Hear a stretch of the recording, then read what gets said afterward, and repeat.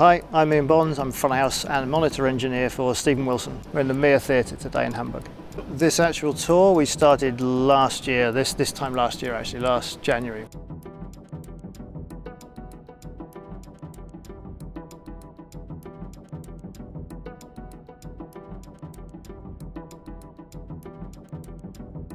We've gone back to doing, weirdly gone back to doing monitors in front of house now, whereas Porcupine Tree used to own a little, will still own a little Yamaha O2R 96, which as far as I'm aware still works. We haven't switched it on for 10 years, but we'll see. But yeah, so now we're on monitors in front of house, mainly because when we did the first tour, some of the venues we were in were not quite as technically good as we would hope. Smaller clubs, all of them looked after us extremely well, but we didn't want to leave monitoring and stuff to chance. So I had a Pro 2C at that time, just did the monitor mixes in front of house, got it set up within about an hour at the first rehearsal, and I think the show file's pretty much unchanged. Everyone has an in-ear of some kind. The drums are a hardwire, because you can't go anywhere, so he's on hardwire. Bass and Alex, the other guitar player, are on stereo in-ears, nothing else. Adam, the keyboard player, has stereo wedges and a mono in-ear. In fact, he doesn't even have an aux end, he only has the click track in his earpieces. That's all he has, so I don't even use an aux, I just patch him straight from the input of the box to the output onto the, and it just goes straight through. There's no level control, he's just got a volume on his pack, that's it. And it's just a click? Just a click, and yeah. Music and his coming from his wedges, yeah. Ah, okay. So as soon as he doesn't need it, they're out, you know. And Stephen has stereo wedges and a mono in-ear, which is not good, but he has a mono in-ear, which he only puts in when he's singing or when he needs a click. As soon as he's not needing either of those things, he just pulls it out and goes back into the real world, you know.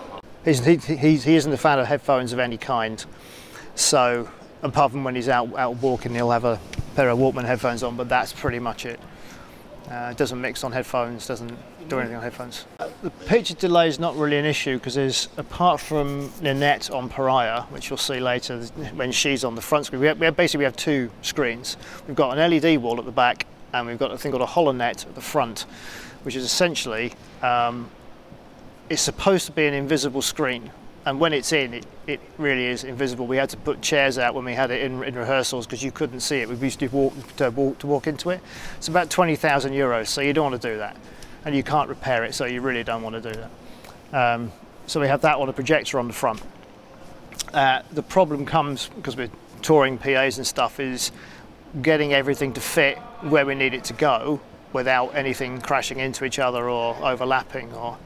And usually it's me that has to kind of go in the wrong place, if you like, because the projector and the screen kind of have to go in. It dictates where the front of our stage is. So today we have a truss that's about 2 meters on stage, so the front of the band's workspace is 2 meters upstage, because that's where the truss has to go for the HoloNet. So, and in some places there isn't a lot more behind that, so we have to be really, really careful where we end up putting stuff. Well, we have a certain depth. Our guitar tech has his special shoes that he paces everything out to. So ideally we have 11 feet between Stephen's pedal board and his guitar amp. And then there's a 6 foot deep riser behind that, and then there's 2 8-foot risers either side. So, and then we have cables at the back, lighting at the back, the video wall at the back. So our stage size is dictated by how far apart we can get that HoloNet and the LED wall. In some places in the US wasn't much. I mean, a no riser day, you know, because there's not enough depth. So it wasn't much fun, but yeah. I don't know, I have no idea what it is. I have the gig running in my head that I want it to sound like, and I move things until it matches as close as possible. That's the only way I can describe it. I don't know. I mean, I'm lucky that the band are extremely good at programming sounds. Stephen's very good at arranging stuff. I mean, you've probably heard on other things with various band members that if we're at rehearsals and he doesn't like, or the sound's not quite right, he'll go and just tweak someone's pedal.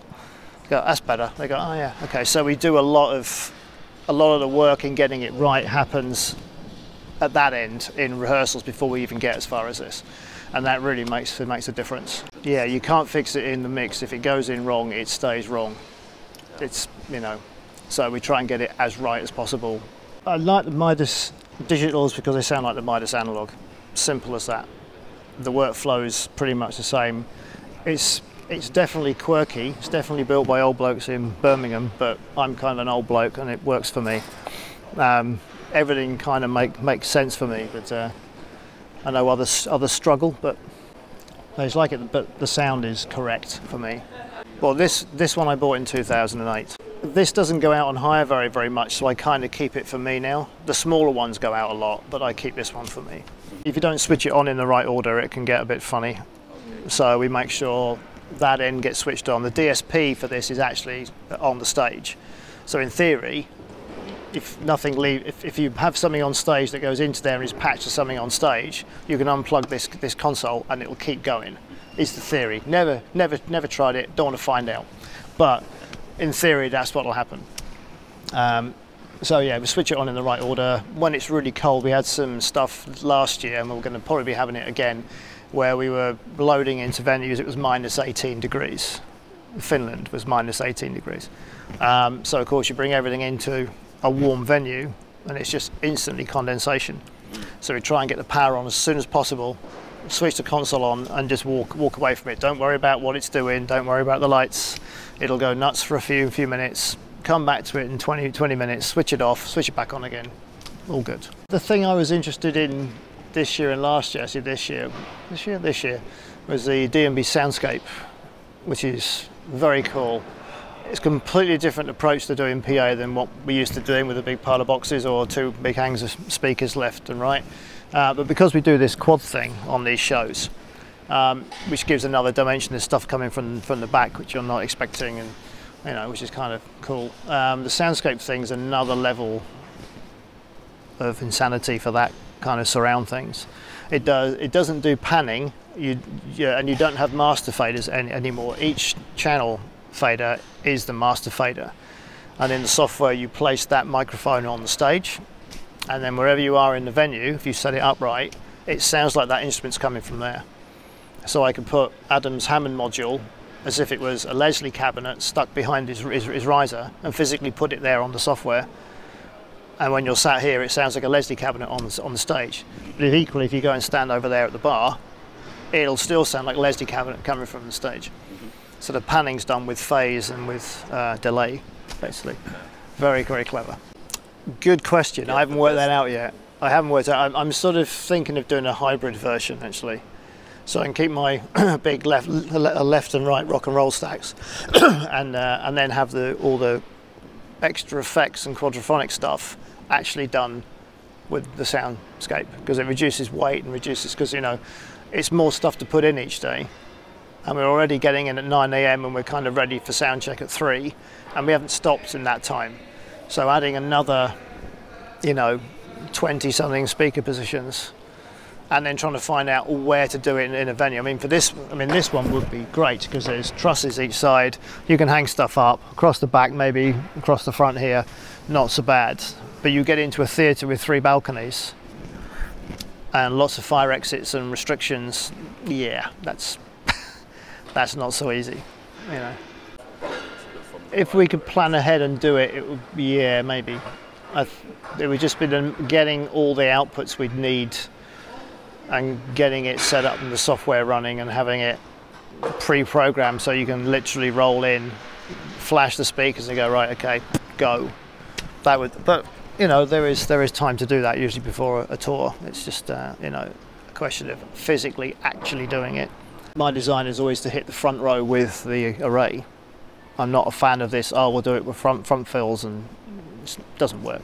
Yeah, you may lose a little bit of level, but what you get is you cover pretty much. I mean, if we have got some front fills in just to get over the volume of the stage, but if you walk to the front with just the main arrays on, you can hear it front center with no problem.